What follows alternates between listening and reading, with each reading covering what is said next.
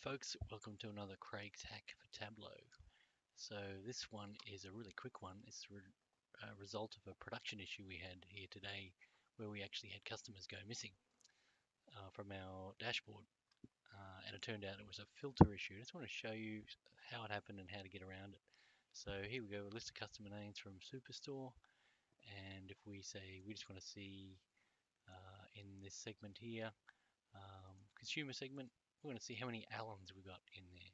So let's do a wildcard search on Allens, and we can see we've got a few Allens there. How about in the whole business? How many Allens have we got if we get rid of the consumer?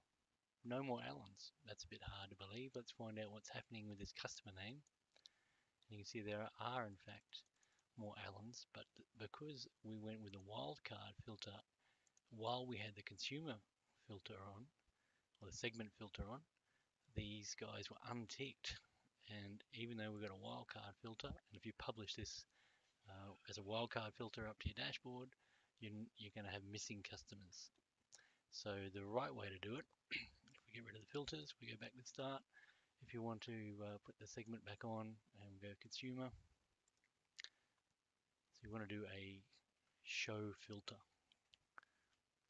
And now we edit the filter, and we've got all the everybody ticked, no matter which business they work in now.